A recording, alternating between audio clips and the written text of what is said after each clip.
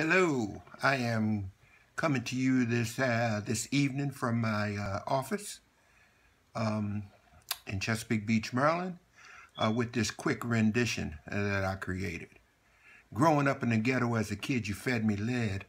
All that lead truly messed up my head. Then you put me in broken classrooms to stunt me. Teachers not teaching. Hell, they even affronting me.